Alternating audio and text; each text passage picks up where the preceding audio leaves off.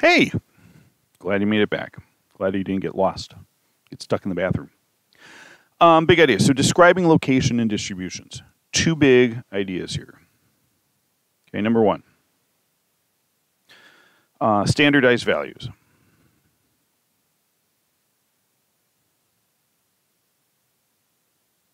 Now again, my class, I'm suggesting that you guys write this box in a separate notebook.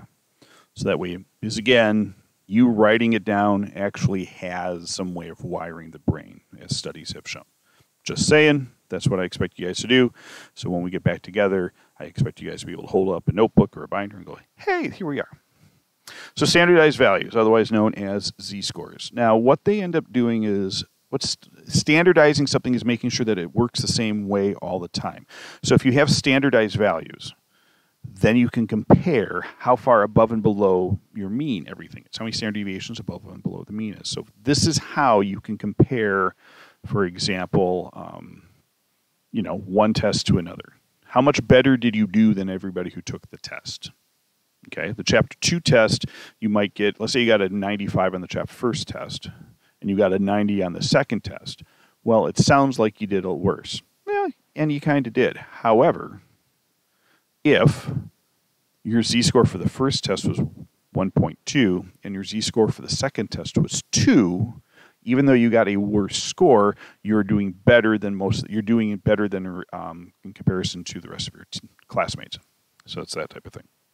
We'll talk a lot about that as we go. So z-scores, again, z is equal to value minus your mean divided by the standard deviation. And the way that you describe this is you're going to have some sort of context. And I'm just going to write in blank context is your z-score. And you're going to say z standard deviations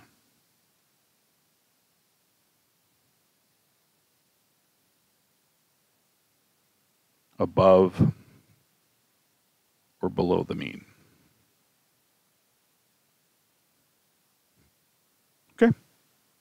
We'll do some examples down here in a little bit. Big idea number 2.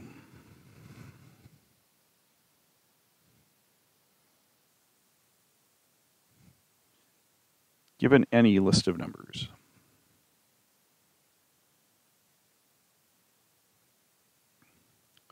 if we add or subtract any value,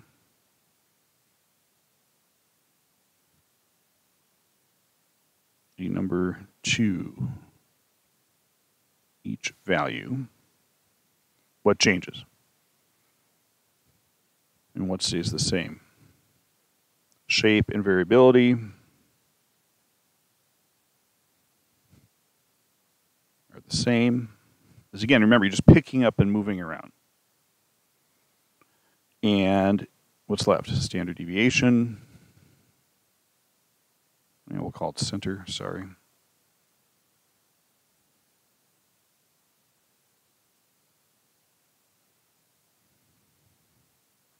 Shifts up,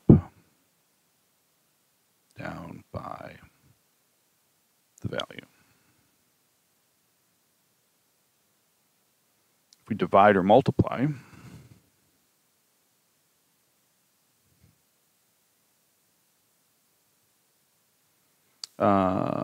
subtract, not a number.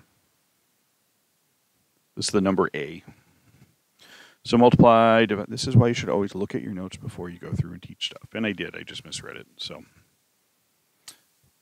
by a number, and we're going to call this number b.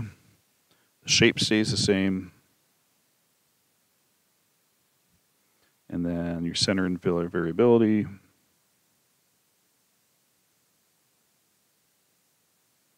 Variability is either multiply or divided by b. These concepts here are going to be the types of things that you will see in a multiple choice test question. Okay? And they'll just say, and they'll talk through it and it'll be kind of a hypothetical thing, but you're going to have to be able to reason your way through some of this. Okay? This is why it's one of the big ideas. All right, so as usual, pause this. We're going to run through the check your understanding problem, and then we'll come back and do it together. All right, hey, I hope that went well for you. All right, so we've got Noble's Amusement Park, family-friendly entertainment venue. Noble's does not charge for general admission and parking, but it does charge for each ride they take. A figure shows a dot plot of the cost for 22 each rides. In a recent year, along with summary statistics, there's summary statistics, there it is. So it looks like this is skewed to the right. We've got this outlier of $3 for one of the rides. Most of the rides kind of fall in this $125 to $175 range. Pardon me.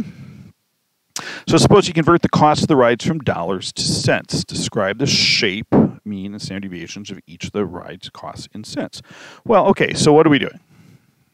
When you're converting things to money, asking, am I adding it? Or am I multiplying it? Adding or subtracting, it's the same thing. Multiplying, dividing. Well, we're going to have to multiply it by 100. Okay, so if it's multiplied by 100, we're going to fall into this group here. So the shape is going to be the same. Your mean, which was $1.70 is going to be multiplied by 100. Why 100? Because that's what we're multiplying all this prices by. We're changing it from dollars to cents, so we're multiplying it by 100. So that means I've got 1.705 times 100, so your answer should be 170.5 cents. And your variability, standard deviation, that is also going to be multiplied by 100. So our standard deviation over here, about 45 cents. So our new standard deviation is going to be 44.7 cents. Ta-da! Why is that important? Well, I mean, depending upon how you're arguing things, I mean, you may be doing it in terms of dollars, you may be doing it in terms of cents. It's just good to know how it works. Managers decide to increase the cost of each ride by 25 cents. So how is this going to do? Shape. Wow, it's going to stay the same. Have you noticed something that the shape doesn't change? Your mean is going to be, what's going to go up? It's going to be shifted up by 25 cents. So that means I'm going to take my 170.5 cents plus 25 cents.